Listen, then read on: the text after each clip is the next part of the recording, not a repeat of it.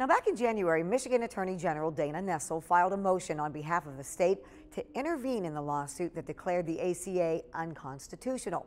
Today, Governor Gretchen Whitmer released a statement on the current state of health care. She said, quote, "Every Michigander deserves access to quality, affordable health care."